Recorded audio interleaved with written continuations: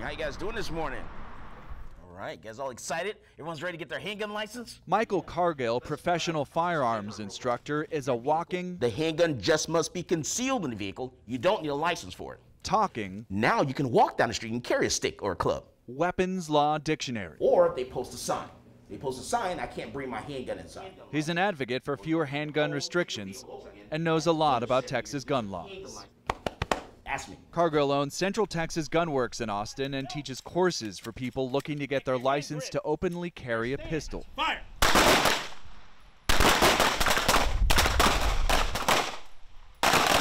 The state legislature is set to do away with the need for a license altogether, and soon Texans may be able to openly carry their handguns without getting a background check or any kind of instruction. So-called permitless carry already exists in 19 other states. 237, take your target down. Cargill could financially lose out on this from people no longer seeking his services. I think everyone, if you can legally possess the firearm, you should be able to carry said firearm.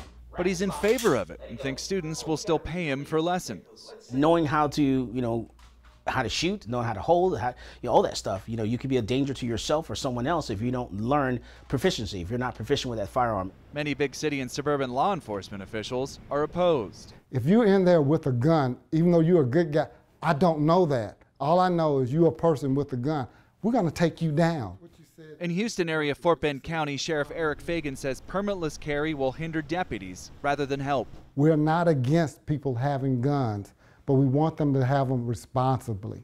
Not every cop in the county agrees with the sheriff. I support it. Texans can already carry their guns, obviously, at your home, but most don't realize you can also carry one in your car anytime you want without a license. Constable Chad Norvell says the change would merely bring handguns in line with existing laws on rifles and shotguns.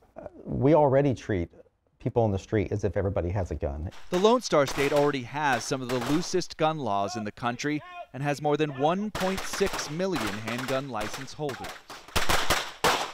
John Mone, Associated Press, Austin, Texas.